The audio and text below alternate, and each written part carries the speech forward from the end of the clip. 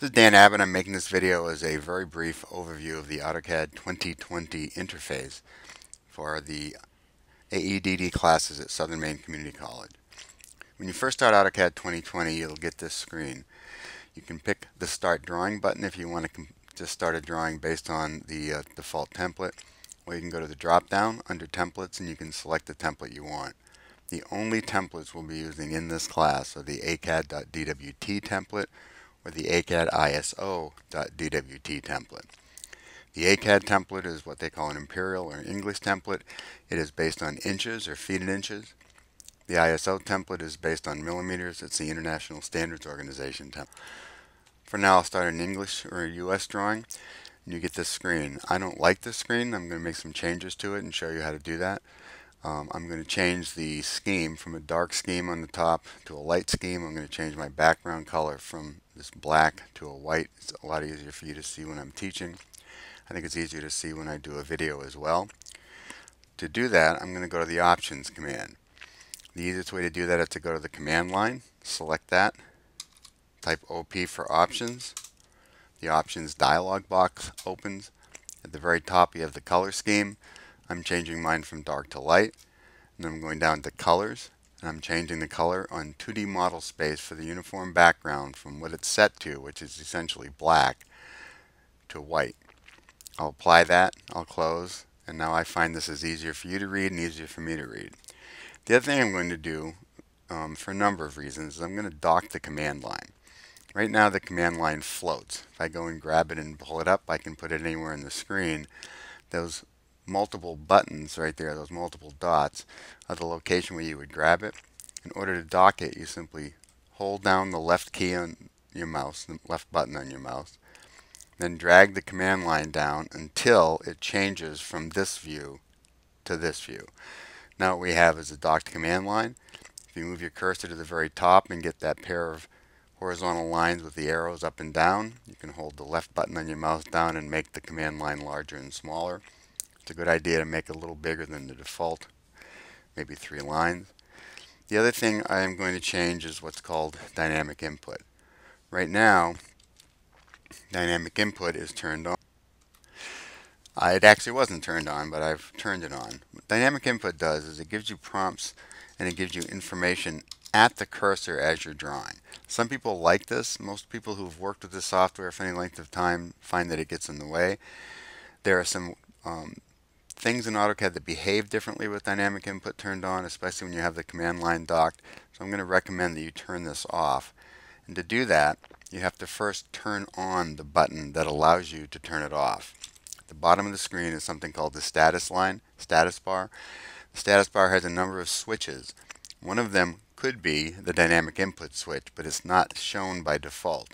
In order to see it, you need to go to the right-hand corner, pick Customization, and go up and find it on this long list and put a check beside it. There are a number of things that are turned on that I don't think you need, but for right now, let's just turn dynamic input button on. It's down here. The dynamic input button controls what's called DIN mode, D-I-N mode. I'm going to turn it off, and now when I go to do anything in AutoCAD, the command line gives me instructions, but I don't have input at the cursor as I'm drawing. I do still have things like tracking lines, but for right now this is what I want. Just a couple of other things about the interface. What we have across the top is what's known as a ribbon. The ribbon contains most of the AutoCAD commands, and they're organized pretty logically by tabs, and the tabs each contain various panes, and those panes contain a collection of commands. If we look over into the draw pane, there's a drop down that gives you some additional tools.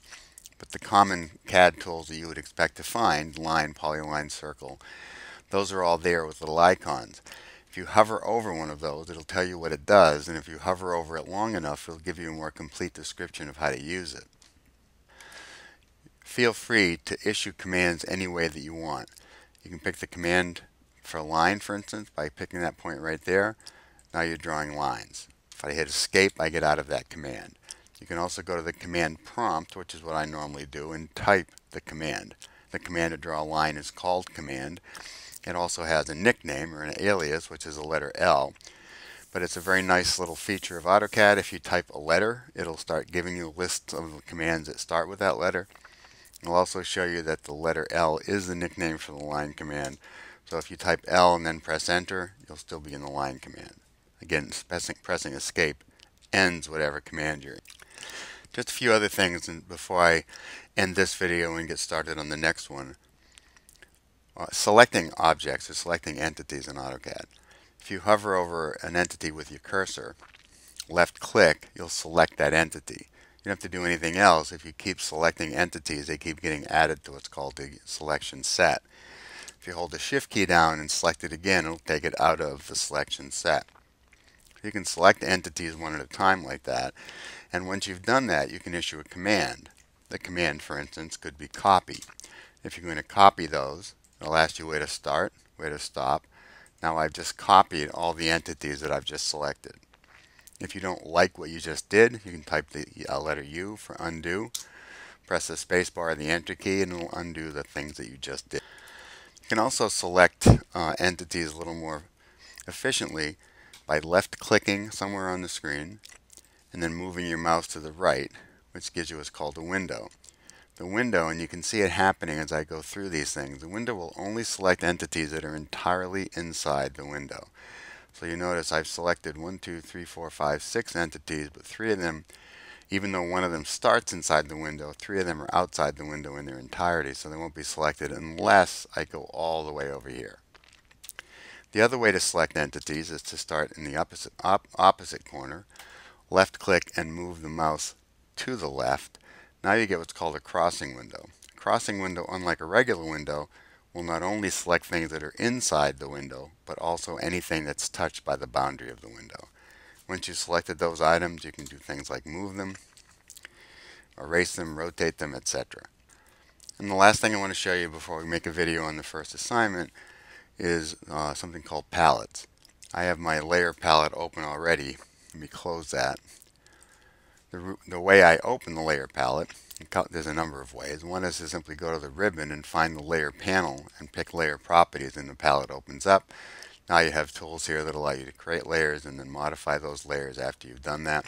I'm going to make an entire video on the first assignment, which is setting up layers with line types and line weights. So I won't bother to do that right now.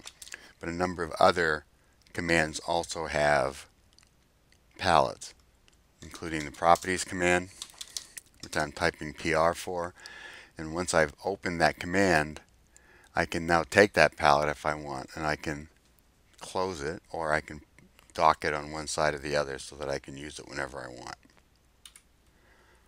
So it's possible to have more than one palette showing. I'm going to end this video and I'm going to make one for the first assignment.